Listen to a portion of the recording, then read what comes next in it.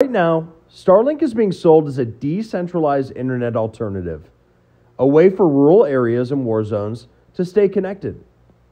But there's one problem. It's not decentralized at all. It's controlled by one person.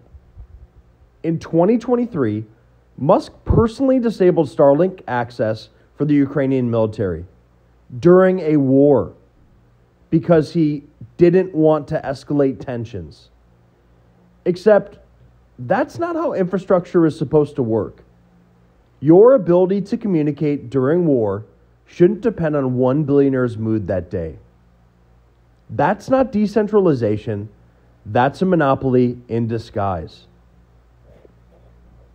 Now let's talk about cost.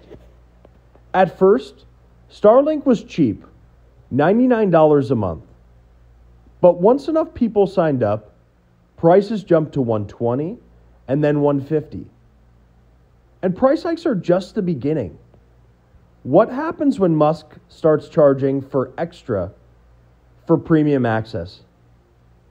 What happens when governments, especially in developing nations, can't afford it?